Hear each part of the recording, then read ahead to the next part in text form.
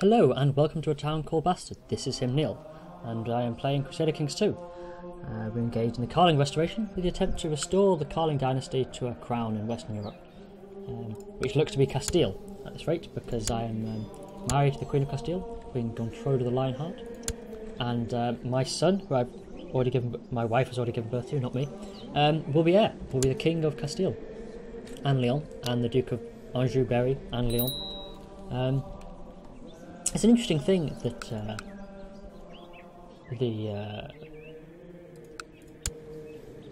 she's called the Lionheart, which is obviously a title we know of from King Richard, and she's got this brilliant strategist trait, which means she's a battle commander. At the moment, I don't believe that she can actually lead armies. The only way to lead armies in the game at the moment is you have to be eligible to be a marshal. Only be eligible to be a marshal under certain certain religions like Catholicism, or if you're Basque culture, or if you're on cognatic, i.e. gender neutral succession. In the next patch, women who are rulers will generally be allowed to rule armies, but at the moment they can't. So she's the Lionheart, even though she can't actually command the troops. However, the state marshal that she gets from this still allows her to raise a lot of troops. So if I look at her troops here, it doesn't say. Maybe it's saying garrison size? No. Well, if I could see it, it would show that she gets a lot more troops because of her High Marshal. See if I can demonstrate my own holding here.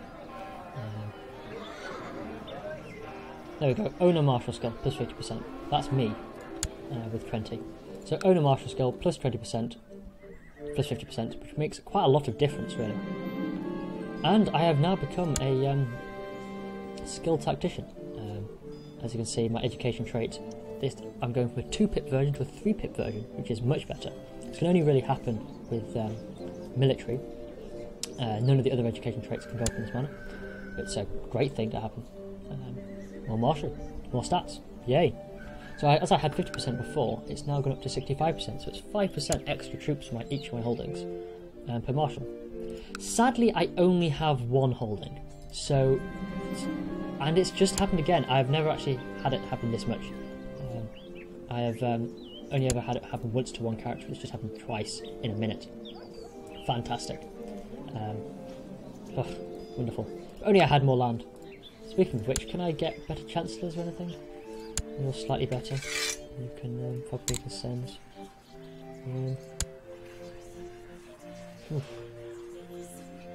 Not doing a terribly good job of replacing my courtiers with better ones. Well, so I could have a lot of troops right now, except that I don't have any land. So again, the penalty with Gavelkind is I now have 3 brothers who have counties. One of my brothers has more counties than I have. He's not a duke, though. And France does seem to be losing this war with the Kaiser once more. Again, the Kaiser with his ludicrous amount of troops. Well, what I mainly have to hope for now is that it's going to be my sister has a strong claim on Anjou, which she can use even against a male, which seems weird. I can't imagine why a woman's claim at this point would ever be accessible against a man, but that's not my call to make. So just have to make sure that France has become so weakened that England won't press a claim in it, or that any other people that I've married my wives or sisters off to. Who have I married my sisters off to? Well, that's the Queen of England. The Duchess of Vaughan. It's an annoying thing in particular because, in this case, for instance, let's say that the King of England declared war on France. He'll be declaring war for my land, which and we're allies. I think I'm an ally with the King of England. Yes, so he couldn't declare. Well, he could, but the AI never would declare war on me because I'm the ally. But will declare war on France for my land. It's a bit of a odd way of doing it.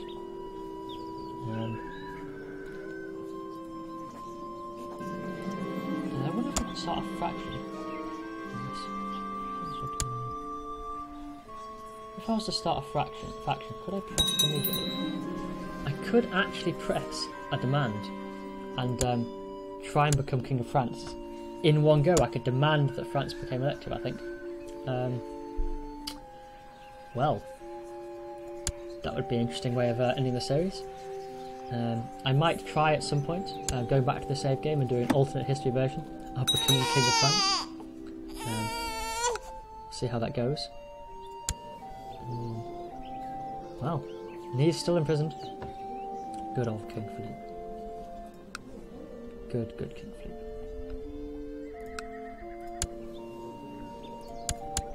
Yes, I hope my how many troops can I raise these days? Actually, if I needed to go to war with someone,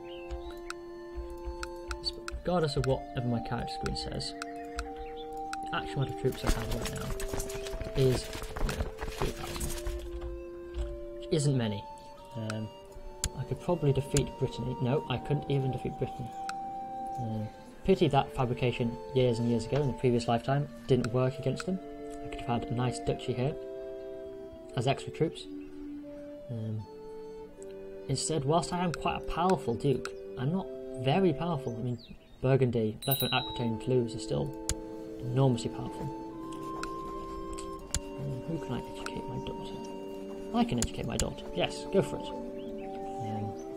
Wonderful.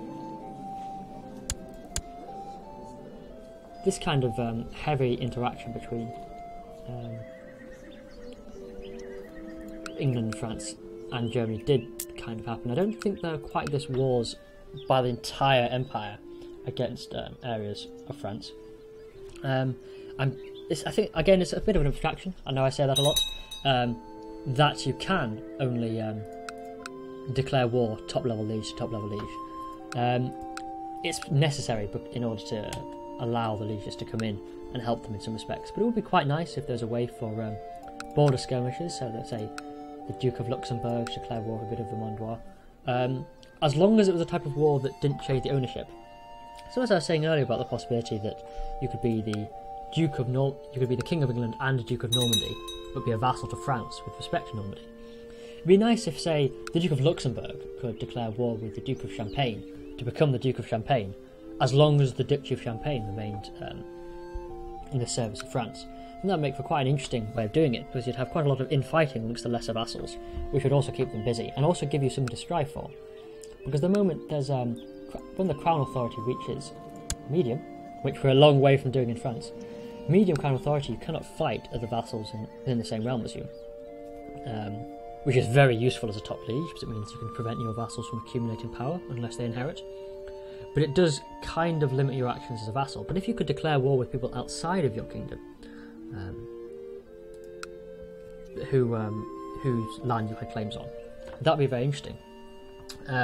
As you can do that at the moment, of course, let's say there's medium Crown Authority in France, I couldn't declare war on the Holy Roman Empire just for the county of Hainaut, for instance.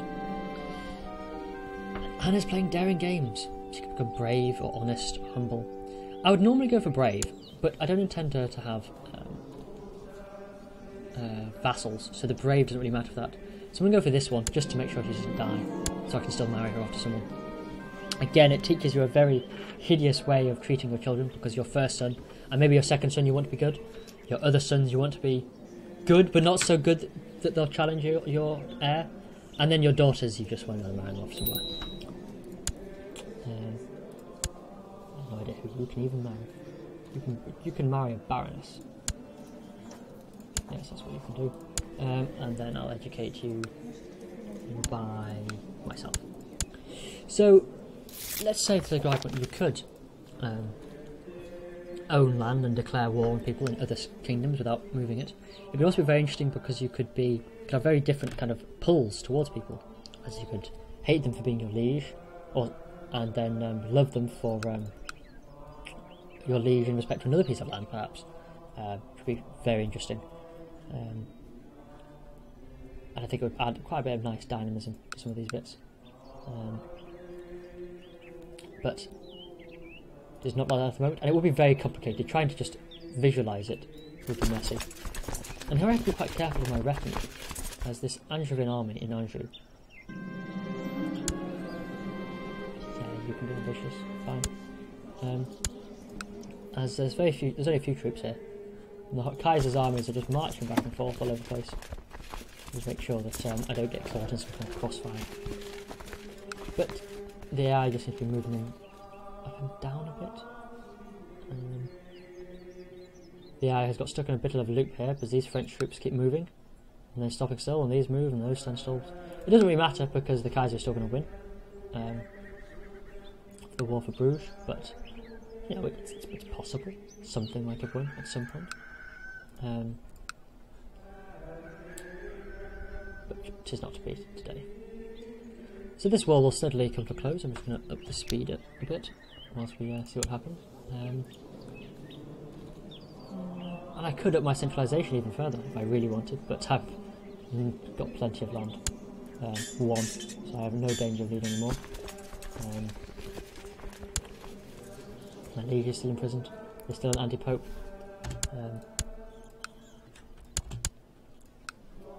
Kaiser's still at war. As you can see, I'm at war with these little armies here.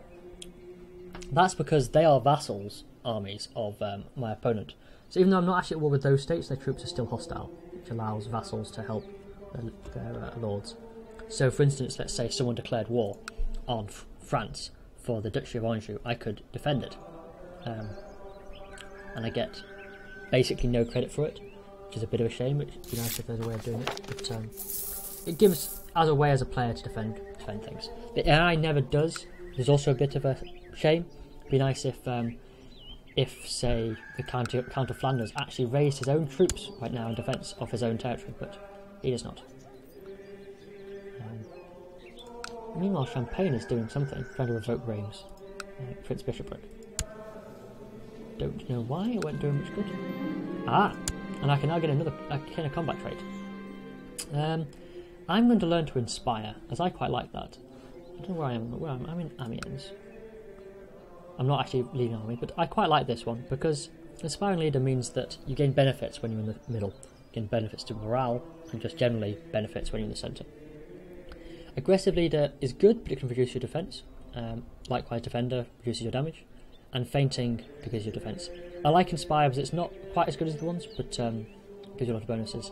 And especially as I am the kind of character I am, I'm a brilliant strategist now.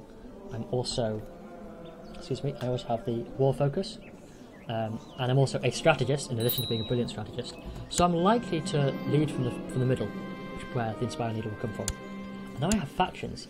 Dangerous factions who want seniority in Anjou from my brother. From my homosexual brother, apparently. My elusive shadow seducer brother. He is apparently in tours. I'm going to try and discourage him from joining factions. He doesn't like me very much, being ambitious and having claims on my land.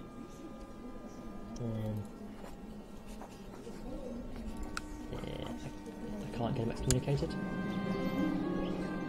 Ooh! I have gained prestige for my fighting. Won't do us any good.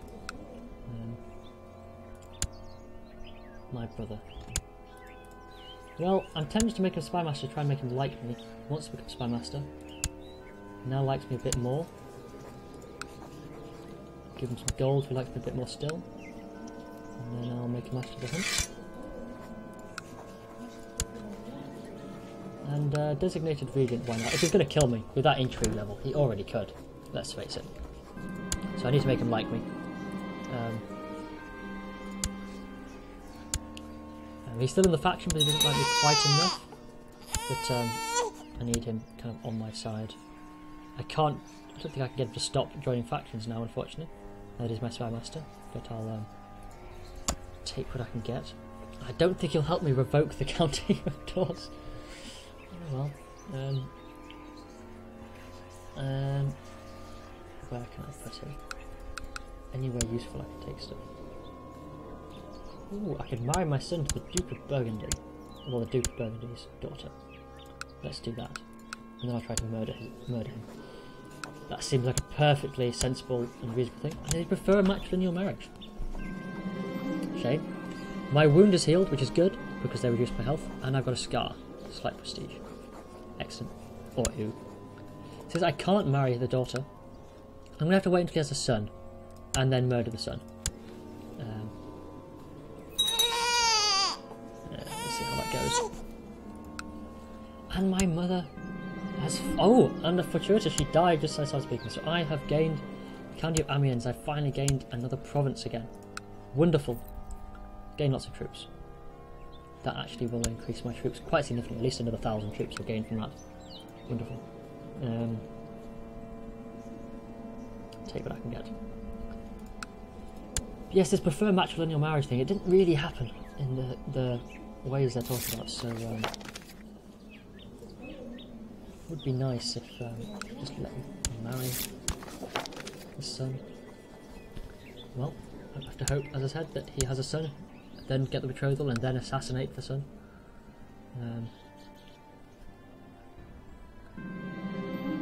When I'm raising a zealot. Excellent.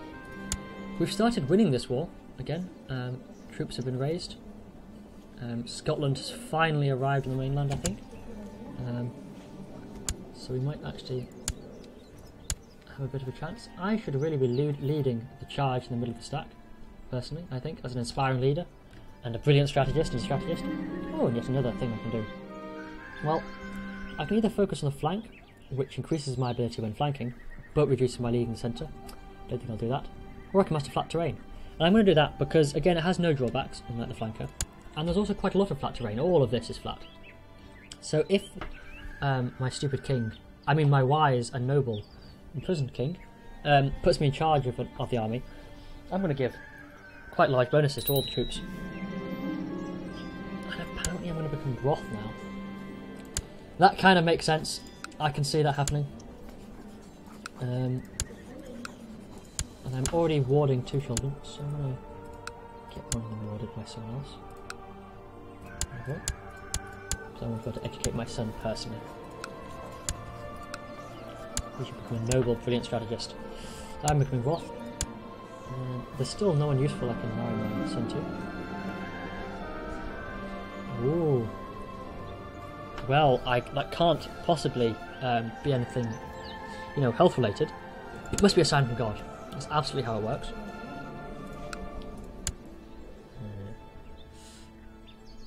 Well, the Duke of Burgundy might die himself anyway. He's ill and wounded. And his wife is ill and has lover's pox and is an adulteress. Well, that's going well for them. And another succession, another faction thing.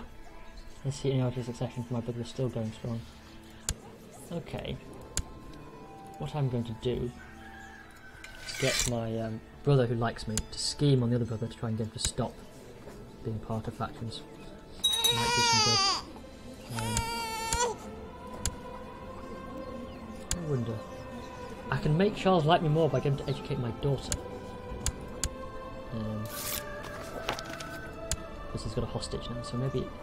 I think you need to get this to 80 before they leave factions. And 60 before they won't join any on their own. So it's getting close. But he has just dropped his own faction. So that's nice. He's still supporting his brother. But hopefully the scheming will go out of that. It's hard work, you know, being a feudal ruler, having all my brothers take stuff off me. And apparently my dear mother was building barracks here, so I'll start getting more troops. Is that wonderful?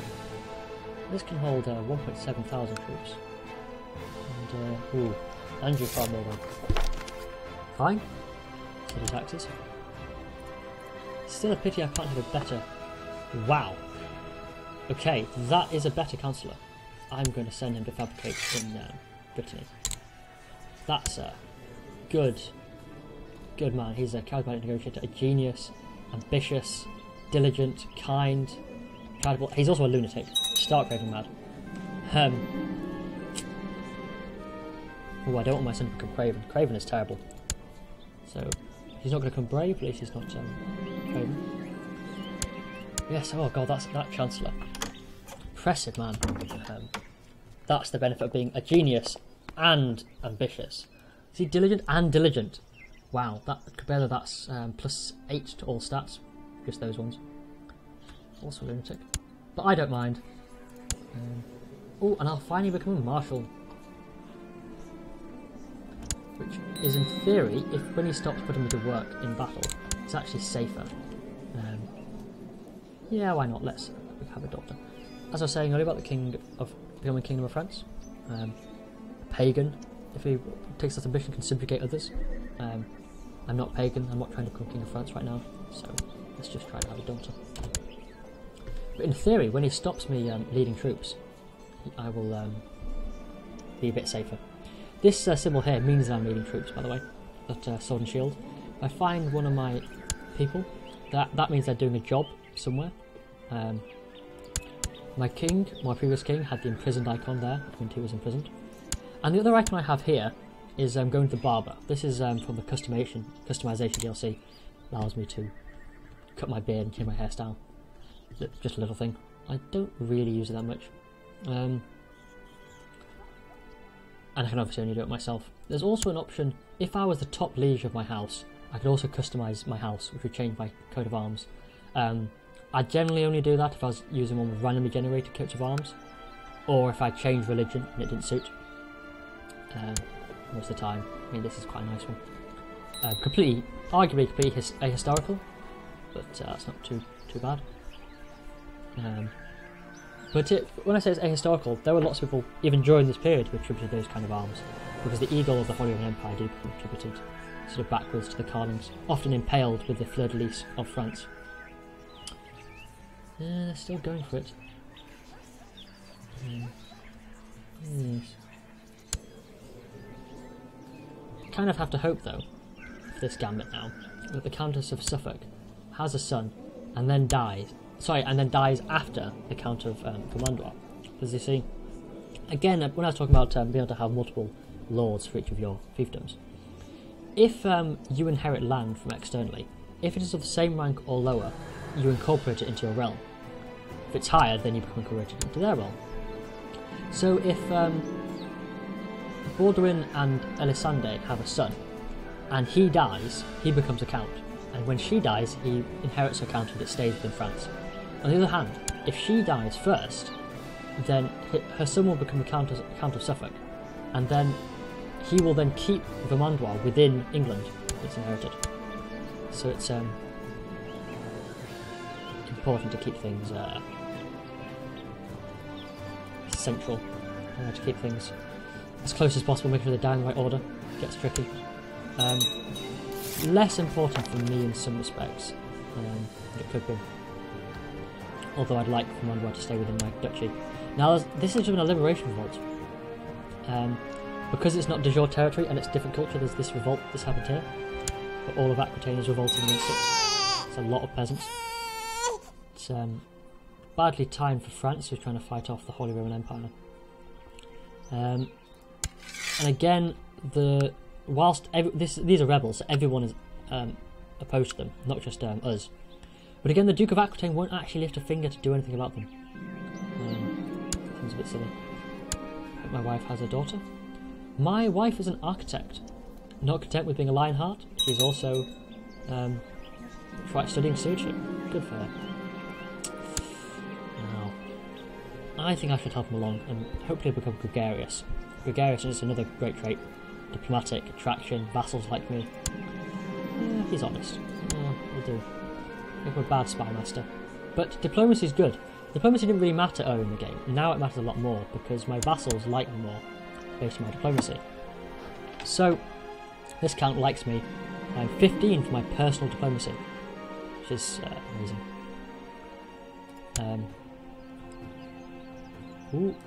King of Scotland is losing his troops to the Aquitainian revolt. That's nice. I am vaguely tempted at this point to go and help keep Bruges. In fact, I am going to do that, as it is in my interests for France as a whole to be quite strong.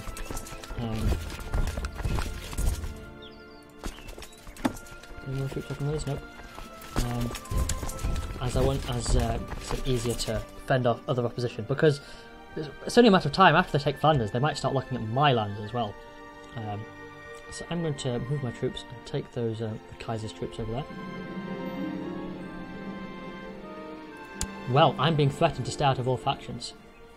But I'm going to do that anyway, so that's not much of a problem.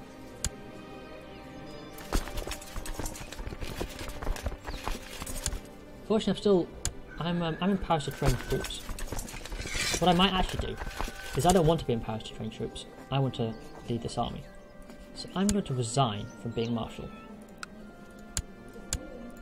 This means I stop training troops. And I'm going to disband some of my armies. I reckon I'm going to disband this liege levy. This can be expanded. This means that if I can figure out where they were raised in the first place, I think I have to lower Andrew's troops. I'm just going to lower everything just to show. I'll raise all my troops here, and I'm now leading this army in progress. That's quite useful because it means if they're now being marched on.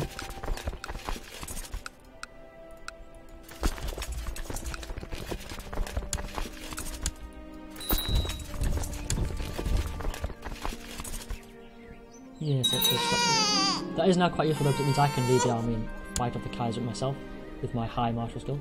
And I had a second son, sadly, which means that he will be King of Lyon and Berry and Duke of Lyon. Split the land, something fierce. But he is a sickly child, so hopefully he'll die. I mean, I didn't mean anything of the sort. No.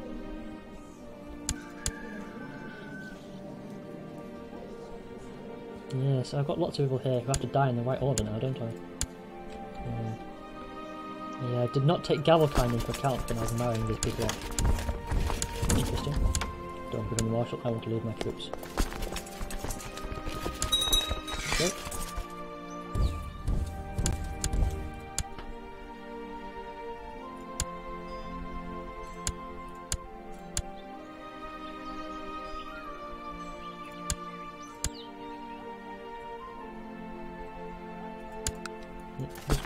Just moving the people out of it.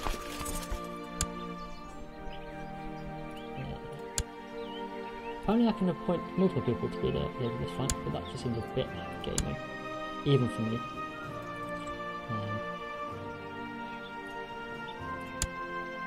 So I'm going to make sure I'm leading the central flank. Can I see the modifiers? Yes, there we go. As long as I'm fighting in these areas, I get quite good bonuses here because I'm leading the centre. And my movement speed in turn is affected by who leads. So the movement speed, I can't actually see there. If I look on my wife, she has organiser though. So my wife has the organiser trait, not that she can use it, but she can't lead armies. This means that the speed of her armies is increased, and the marshal increased that as well. Ooh, I can use that faction. Let's go for that. That's polite. I'm going to march on Bruges and try and kill the Kaiser's troops. It's flat lands. I'm a much better general, I have much more troops, so I should be okay. Oh, and he's playing all the way over that way.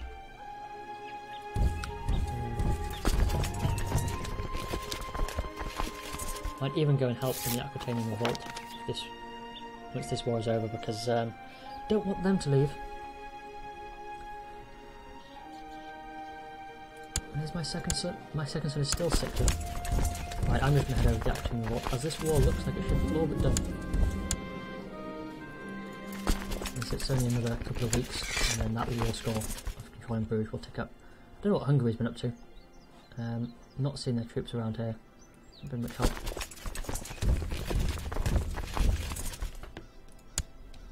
Yes, having that second son is a bit of a pain. I can't even plot to assassinate him. I can imprison him. Everyone will hate me for it. But if I start getting old, I might do it to try and increase the likelihood that he dies. Oh, someone's trying to kill me. Well. Don't know who would be trying to kill me. I might imprison my second son, just to be on the safe side. My subjects will all hate me. It is risky. I'll leave it to the last possible moment, I think. last possible moment before I do that. The Holy Roman Empire has just gathered more troops. But the war is over. We must have won. Well, we have won. And so I think that is the end of this episode. Based on that, next episode I'll be trying to beat back this Aquitanian Liberation Revolt. To try and keep France strong. Don't think I'll get any gratitude for it whatsoever, but never mind. And then I'll be continuing my adventures to try and marry my son off to this daughter. I should have done it before this child died, never mind. I'll set him as a special character, so hopefully find out if he has any more sons that will free up the daughter. I will see you next time. Goodbye everyone.